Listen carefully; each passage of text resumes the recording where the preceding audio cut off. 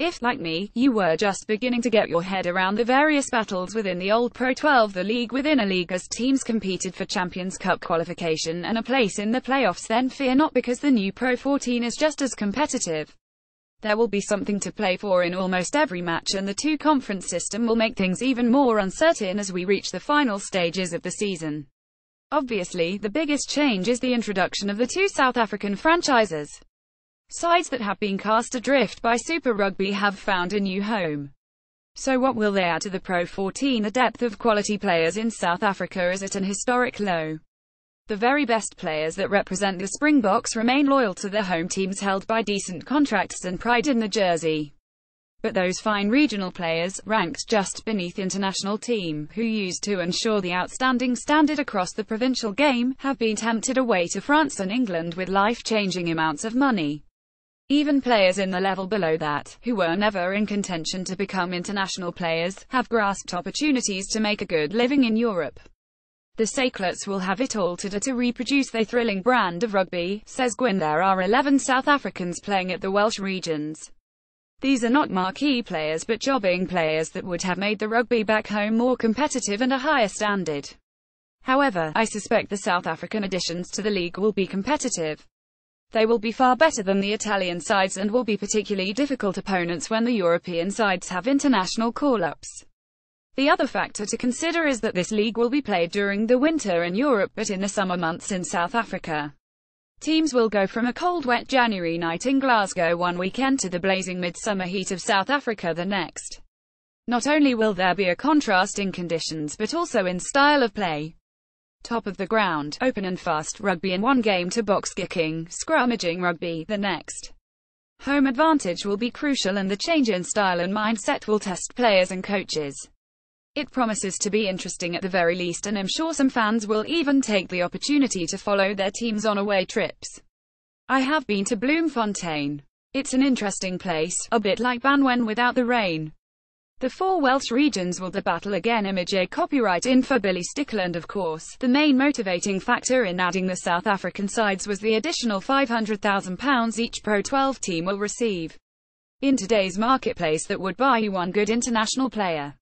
Such is the financial might of the French and English game. There will have to be a response by the international community before whole countries are stripped of their talent and the game withers away to resemble a niche sport played in a few countries, like rugby league. As for the inaugural Guinness pro14, the Welsh regions all start the season from different positions. The Dragons are the most interesting region this season. They're now an extension of the WRU and as such will be an example of what could happen to the other regions in the future. The WRU will be keen to show they can run a commercially viable and effective region. Ideally, they want to fill their team with Welsh players and offer regular rugby to those talented prospects who are stuck on benches in other regions. They have invested in the pitch and have brought in a new coach, and the S4C cameras are there to see them take on Leinster in the opening match of the season this Saturday. A tricky encounter for sure, but now is the time to play them while some of their stars are absent, still recovering from the Lions tour.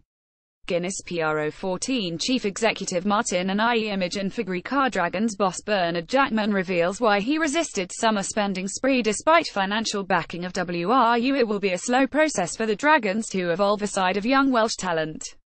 They will be wanting in some areas, no doubt, but they need to be measured in 3 years and judges for the players they develop in that period rather than they do in the next few months.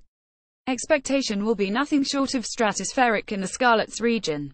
But the high school fast-tempo attacking rugby that overwhelmed both Munster and Leinster a few months ago is not the easiest to consistently reproduce. It's not the same as winning through brute force. The subtleties and fine details integral to playing a high-risk strategy requires a high level of team cohesion, and achieving that can take time. However, they have proved that on their day they can beat anyone, and that should motivate them in working to recapture the magic. The reports coming out of the Blues this summer are cause for concern.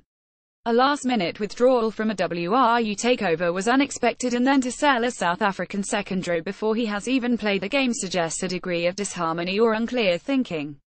They have a strong lobby of senior players, they have a chairman that enjoys being hands-on, and they have a well-respected coach eager to turn his team into a genuine title contender in his third season in charge. Unity is required because the capital city has been without a decent side for far too long. Johnny Sexton and his Leinster team are the most popular tips for the championship title. Finally, the Ospreys have been in transition for a while and need to find consistency this season. They have looked to expand their game but have been hampered by injuries, particularly in midfield. It has been a tough move away from the old physical style that made them a force in seasons past, and now I see their strengths in their exciting outside backs.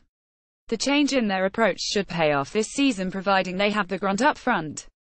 The first Saturday in September is a special time as the preparations end and the real business begins.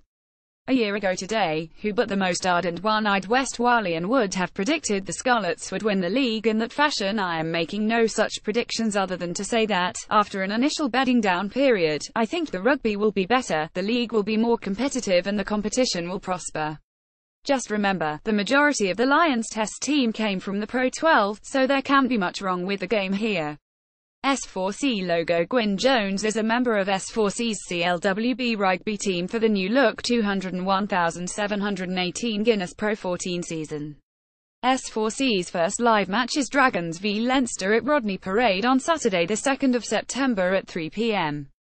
Also, on Sunday at 12:50 p.m, catch up with another of Saturday's games with a full match replay of Scarlets against the newcomers, Southern Kings. English commentary is available on the Sunday replay match. Available in HD for Sky and Freesat viewers.